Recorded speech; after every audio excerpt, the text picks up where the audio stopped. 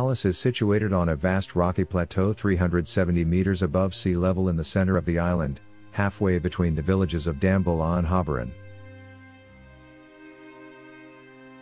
The Sigiriya rock plateau is 200 meters higher than the nearby jungles and was created from the magma of an extinct volcano. Visitors are astounded by its perspective due to the exceptional synergy between nature and human imagination. The castle complex has the ruins of a palace, which are encircled by a large network of walls, as well as enormous gardens, ponds, canals, alleys, and fountains. For several thousand years, Sigiriya's surroundings remained restrained. The rocky plateau of Sigiriya has been a monastery since the 3rd century BC.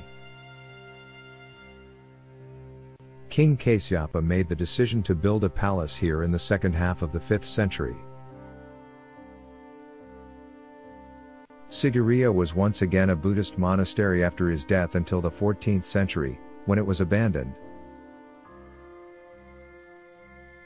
The primary entrance is situated on the rock's northern side. It was fashioned into the shape of a huge stone lion, whose feet have remained intact to this day but whose upper body has been completely shattered. The palace was given the name Sigiriya thanks to its lion.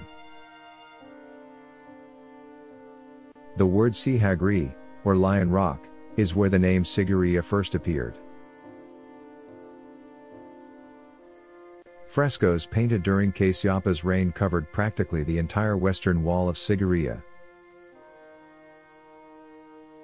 There are currently 18 frescoes that have survived.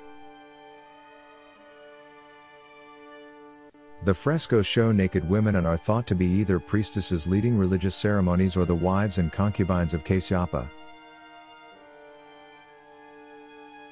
Despite the fact that the female figures in the frescoes remain unidentified, these extraordinary old paintings are a celebration of female beauty and have enormous historical value. The mirror wall is one of Sigiriya's most stunning features.